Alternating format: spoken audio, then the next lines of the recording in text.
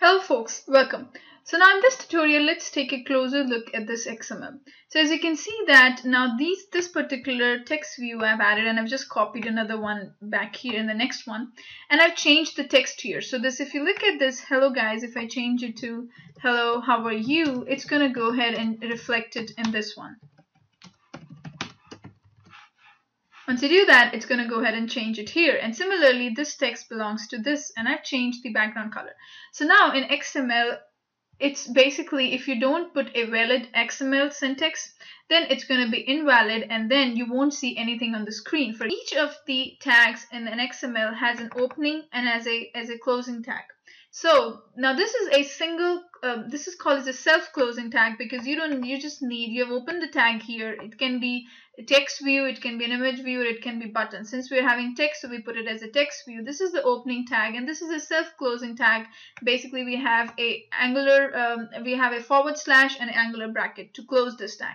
Similarly, and this is also a kind of a self-closing tag where we have opened the tag with an angular braces, and then we have the name of our view, and then we have a forward slash, and then we have a closing tag. So this is why we write those tags. So every tag needs to be closed in XML.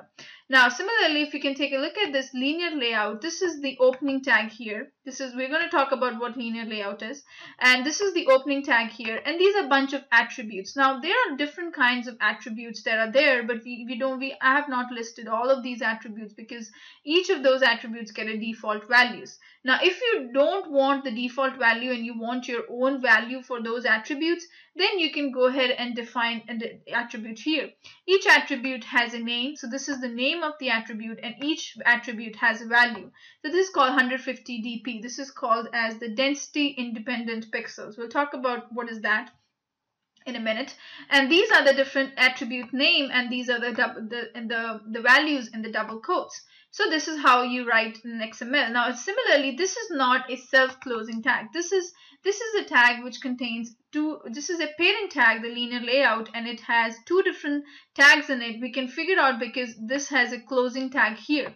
So a closing tag is basically, it's nothing but it's a forward slash and then the name of the tag that you want to close. So this is the opening tag for the linear layout, and this particular tag has two children's, which is two text views in it. We can call it as children. So this is a parent and this has two children's, and then here is the tag that is getting closed. So this is about the XML. So if you have to make it an XML single syntax in the right way, because otherwise if an XML is invalid, then you won't be able to see your changes here. So if, let's say, if I change anything on the background here and there's nothing like that, it's not going to understand what it is. So I have to make sure that I pick up the right attribute name, and then you're going to see the changes here.